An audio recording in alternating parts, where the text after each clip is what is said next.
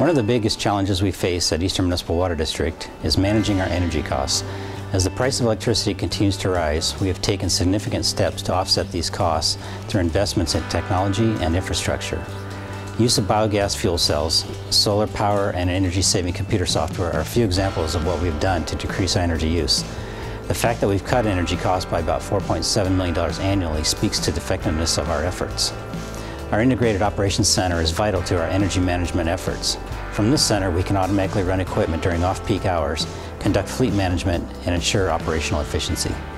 My colleagues and I on the board understand that we have to be proactive in finding ways to manage energy use. We want to ensure that we can stabilize costs and be good stewards of the environment. The more efficient we can be with our energy use, the more we can cut costs and pass those savings on to you, our customers. Our operations team has taken a number of steps to manage energy usage and reduce costs.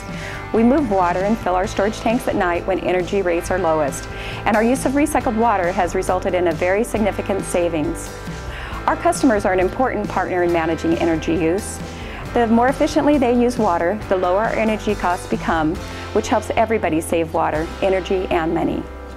At the end of the day, we have a responsibility to be as efficient as possible.